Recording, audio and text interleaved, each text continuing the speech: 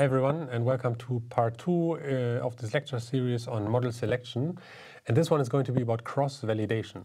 And in particular, first of all, what is cross-validation, and then what does it have to do with model selection? And we will try to answer both these questions in this video. I will not have a code example because this follows later when we talk about the lasso, where cross-validation is an essential part of the procedure. Okay, so more from a conceptual point of view, this is what we usually do during training, right? We minimize the in-sample loss. Sample meaning we have n data points in a training set. But what we actually want to minimize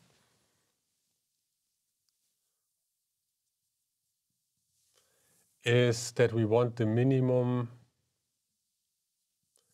of the out-of-sample loss, right? So the expectation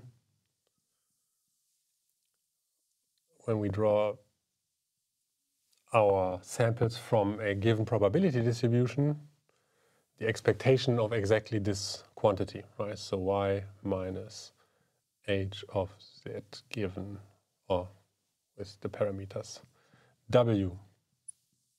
All right? And so we have a particular problem because we want to minimize this. We are actually minimizing this. And so the first question that would be interesting is it possible to take a peek at this one, even though we only have training data? Right? This would be a very good statement, or a very good tool to have at our hands. And then the next step will be, if we can actually take a peek, can we use this information to actually make additional modeling decisions? Okay, so the question is how to get an idea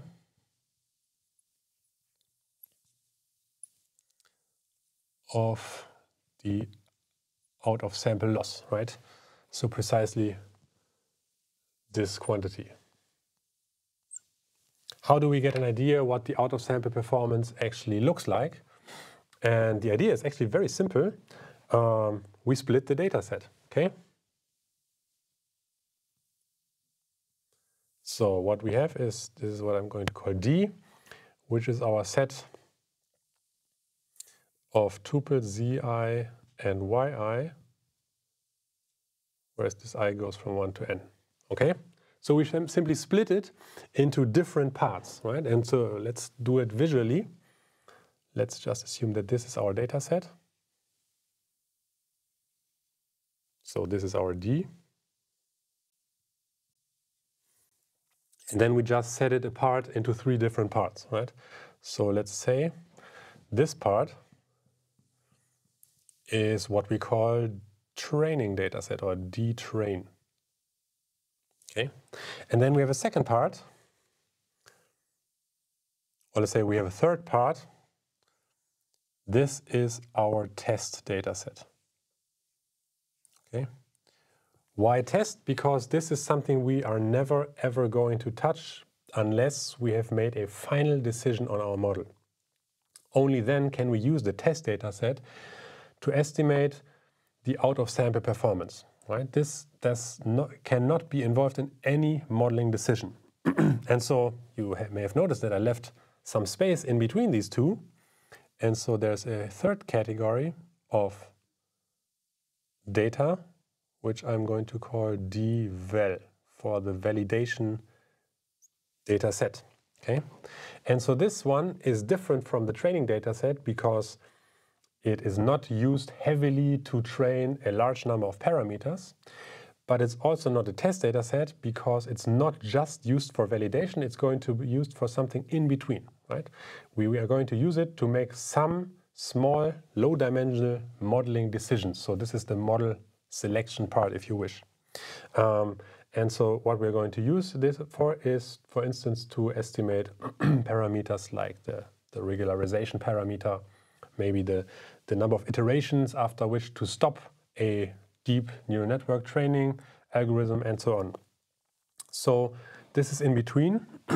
And what's really important here is the question of contamination of the data, right? So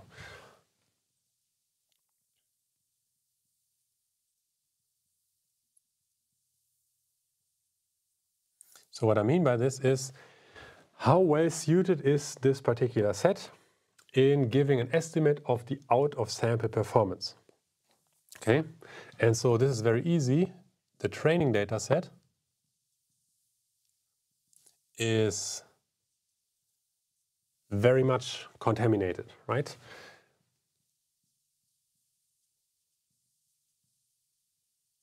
We use it to make every single decision on the weight vector. So we cannot use it to estimate the out-of-sample performance because we have tailored our model parameters to this data set. So this will give us a very optimistic bias in terms of what the out-of-sample performance is. You know, we have tailored the weights to exactly this data set. And then we have the test data set. This is totally clean. What I mean by this is what I said in the beginning. We are never ever going to use it for anything just after we have fixed any decision and trained the model and have a final model. Can we use this one to give an estimate of what the out-of-sample performance is and how well the model generalizes? And then we have this in between, the validation data set. And this is slightly contaminated.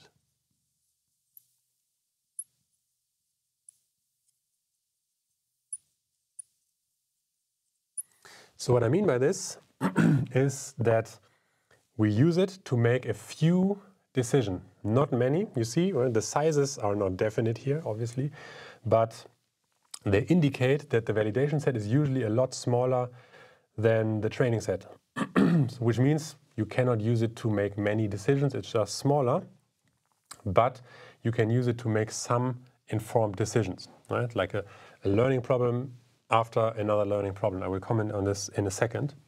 And so let's, this is pretty abstract, but let's use an example to study this, okay? And the example is going to be that we have an additional term which frequently occurs, a regularization term, right? And for now, let's just use the 2 norm, so Tikhonov regularization, and ask the question, what about this lambda value?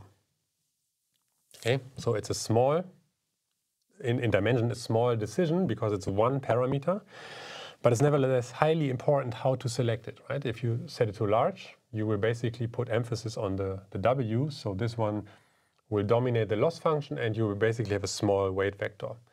And if you make it too small, the lambda parameter, this means this doesn't matter too much and you will only focus on this one, and this leads to overfitting if you have a large number of weights. So this lambda parameter, if you choose it wisely, will help you to avoid overfitting because you're forbidding too large parameter values, and this has favorable properties in terms of generalization. Okay, so what's the procedure for selecting the lambda? So it's actually quite easy. First of all, we fix lambda to some value, and then we train the model, so we minimize our loss function on the test data set.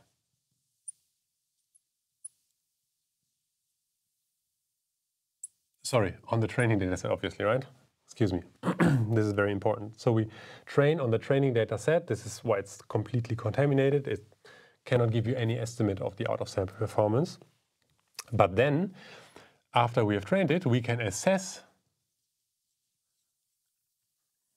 the performance using the validation set. Right? So this means I can use the validation data set to take a peek at the out-of-sample performance. And this gives me a good option to assess what this lambda parameter does for me in this specific setting. Because the next thing is simply repeat for different lambda. Right? So we go back, we train again, we assess the performance. So basically what this gives you is a loop from here back to here, assessment, repeat, right? And so what you can do now is in the end, you make a final assessment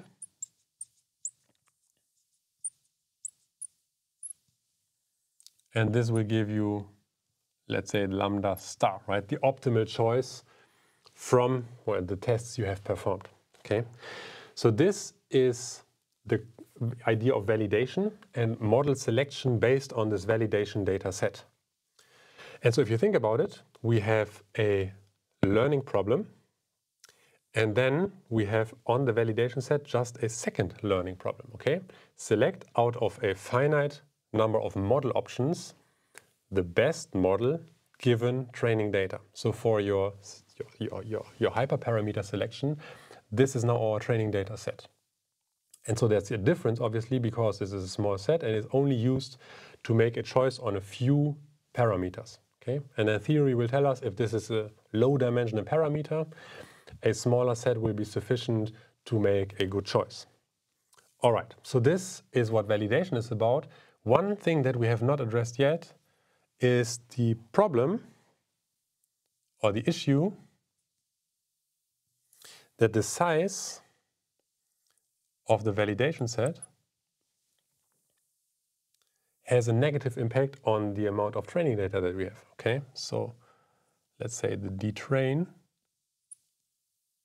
the cardinality of the set, so the number of samples that we have, will go down. And this is obviously a problem for us because we know the more data we have, the better. Right? This is good for generalization, to avoid overfitting. You know, if you have a fixed number of parameters, your Q in the training is fixed, but you reduce the number of training samples, you're much more prone to overfit. So this is the problem, and this is where cross-validation comes into play, okay?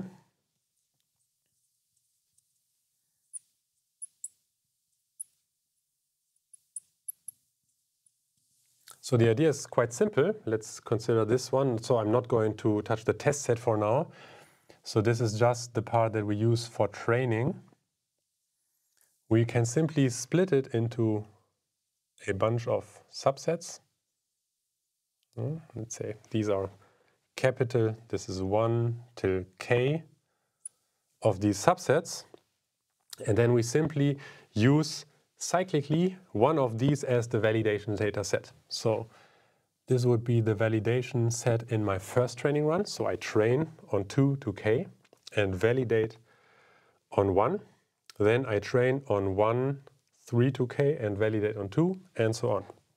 So this would be my validation data set 1, validation data set 2, until my validation data set, capital K. Okay?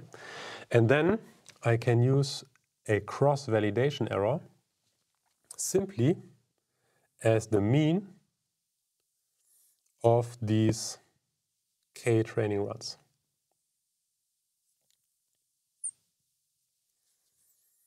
So the validation loss for the jth run. Okay? So actually pretty straightforward. And this is now very, very good to give us a training data set that does not shrink in size or does not shrink by much, because we can make this validation set small. So we take away only little from the training data set, but we still get a large validation set because cyclically we will validate on everything.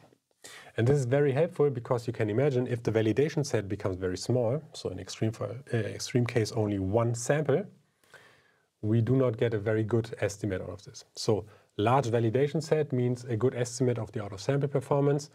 Large validation set means reduction in the size of the training data set. And so cross-validation aims at achieving both goals at the same time. So you have both a small validation data set and a large validation data set because you repeat this multiple times. And so you're taking the mean of multiple validation steps, and in the end you get a good estimate of the out-of-sample performance, even though in every single case the validation data set may be small. So the plus size idea is it gives you a small validation set This is good because we don't have this issue that the training data set is reduced. On the negative side, we need to repeat the training, right? So multiple trainings